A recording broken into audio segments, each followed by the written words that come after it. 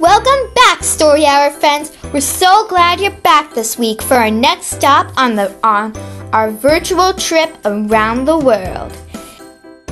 Today we're going to learn about some awesome Amazonian animals. And then we'll hear a fantastic story called Hooray for Amanda and Her Alligator by the great Mo Willems. Because this week we are in Brazil, a large country in South America. Brazil is home to the second longest river in the world, the Amazon. The Amazon River starts in the mountains of another South American country, Peru. But most of the rivers twist and turn its way through Brazil, where it flows into the Atlantic Ocean.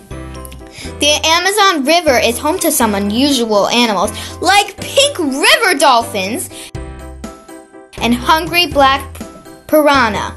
Another creature we may see on our trip this week is a member of the alligator family. It is a caiman. Caimans have big jaws and long tails and short legs. They are great swimmers, moving their tails from side to side to glide quietly through the water. There are 6 types of caimans, all with tough skin and protection. The dwarf caiman grows to 3 feet long. The largest caiman is the black caiman. It can grow to 15 feet. Even the smallest caiman can give a powerful bite. So let's admire these animals from a distance. Hi, Story Hour travelers. We're here near the Amazon River in Brazil, and boy is it hot. Are you hot? Oh, so many bugs. We're here to teach you a rhyme. Maybe you've heard it before. Ready? 5 little monkeys playing in a tree, teasing Mr. Alligator. You can't catch me, you can't catch me. Along comes Mr. Alligator, as quiet as can be, and he snapped that monkey right out of the tree. You want to take a monkey down? Great. Thank you. 4 little monkeys playing in a tree, teasing Mr. Crocodile. You can't catch me. You can't catch me. Along comes Mr. Crocodile, as quiet as can be, and he snapped that monkey right out of the tree. Thank you. Just 3 little monkeys playing in the tree, teasing Mr. Crocodile. You can't catch me. You can't catch me. Along comes Mr. Crocodile, as quiet as can be, and he snapped that monkey right out of the tree. Just 2 left. 2 little monkeys playing in a tree, teasing Mr. Crocodile. You can't catch me. You can't catch me. Along comes Mr. Crocodile, as quiet as can be, and he snapped that monkey right out of the tree. Just one little monkey in that tree, playing as happy as can be. He's teasing Mr. Crocodile. You can't catch me. You can't catch me. But along comes Mr. Crocodile, as quiet as can be, and he snapped that monkey right out of the tree. No little monkeys playing in a tree, teasing Mr. Crocodile. You can't catch me. You can't catch me. Along comes Mr. Crocodile, as quiet as can be, and he looked, and he looked, and he looked. But no little monkeys did he see, so he swam back home, just as quiet as can be. Thank you, Allie. I think we should remember, we need to stay away from crocodiles, don't we? Amanda and Her Alligator by Mo Willems. 6.5 surprising stories about 2 surprising friends. Chapter 1, A Surprising Surprise. Amanda was at the library getting her books for the week. Her alligator was not. He was waiting for Amanda to get back. I do not like it when Amanda is gone, thought Alligator. I am no good at waiting. He paced around the room. He fiddled with his tail. When Amanda comes home, we will have fun, thought Alligator. Maybe she will have a surprise for me. Alligator smiled. Finally, Amanda came back into her room. Do you have a surprise for me? Asked Alligator.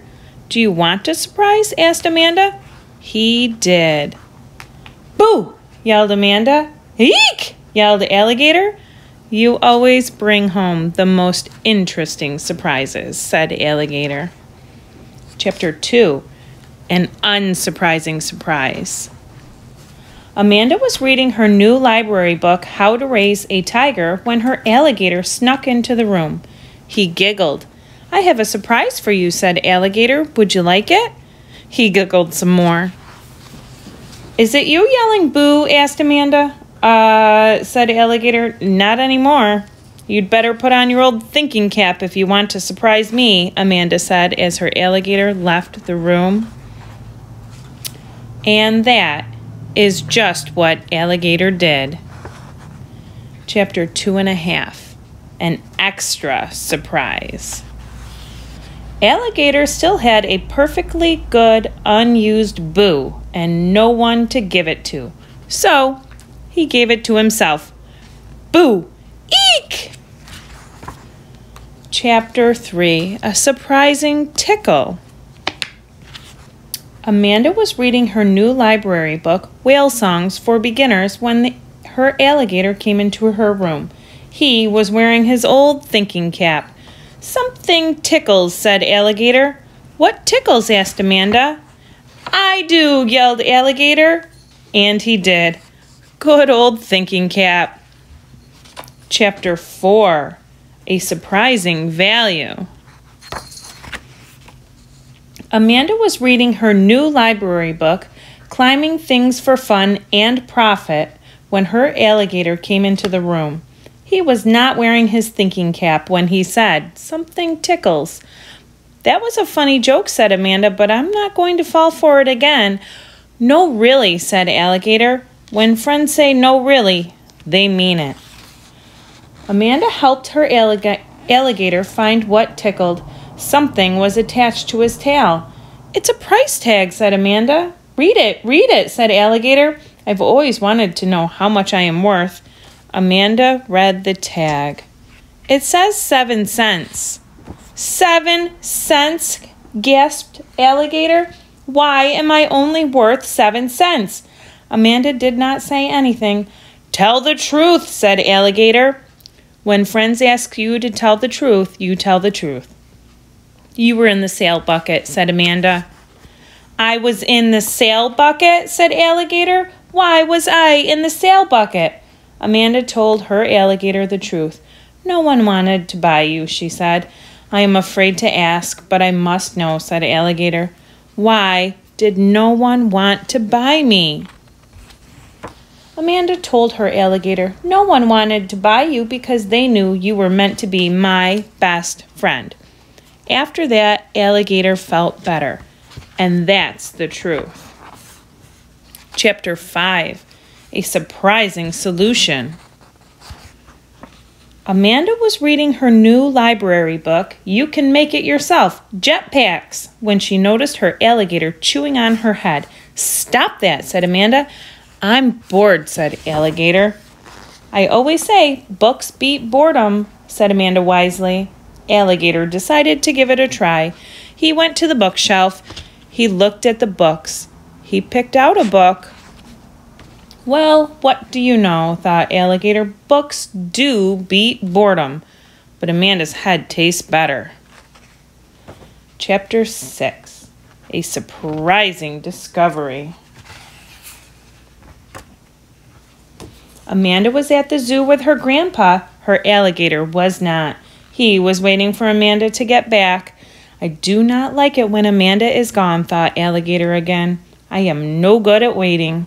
He paced around the room again. He fiddled with his tail again. He tried to eat another book, but his heart was not in it.